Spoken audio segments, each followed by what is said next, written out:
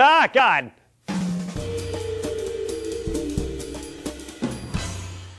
Hi, my little nuggets. Julian here for D-News. Picking your nose. You all do it. I know you do. Don't lie to me. But once you've mined your golden gobs, do you wipe it on tissue? Do you pick it and flick it?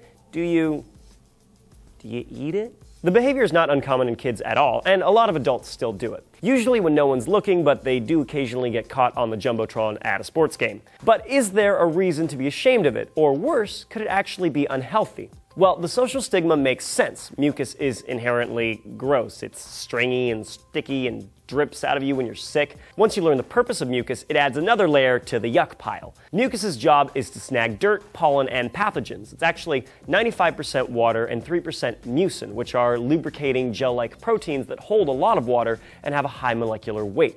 The last 2% is assorted particles ranging from antibodies to fungus balls. So knowing that one job of your nose goop is basically to catch the nastiness in the air before it makes it to your lungs, why, oh why, would anyone put a booger in their mouth? Well, because they taste good.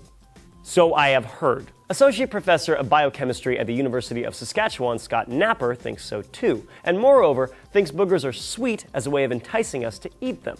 Since they've got weakened pathogens in them, perhaps eating them helps our immune system learn to fight whatever might be in the air around us. I'm gonna call shenanigans right there though, because you're already swallowing a ton of mucus without knowing it. You make about 1 liter to 1.5 liters of mucus daily, and much of that gets pushed back by cilia and flows down the back of your throat into your stomach without you even realizing it. You're basically swallowing oodles of snot constantly, so a dried boogie that you put there manually isn't going to help you out very much. Instead, I would like to offer a different hypothesis on why boogers are allegedly sweet. Mucus also helps with your sense of smell, cutting up molecules that enter your nose and delivering them to receptors in your nasal cavity. A 2007 study claimed that the delay in the time it takes different pieces of the molecules to reach receptors actually helps us differentiate smells, and this was backed up in a 2010 study where mice with inactive mucus lost the ability to identify a target smell. When it's dry out, the mucus dries up and can't transport those molecules well. Mucus also keeps the tissue underneath it from drying out and cracking, keeping the blood vessels in your nose safe from infection.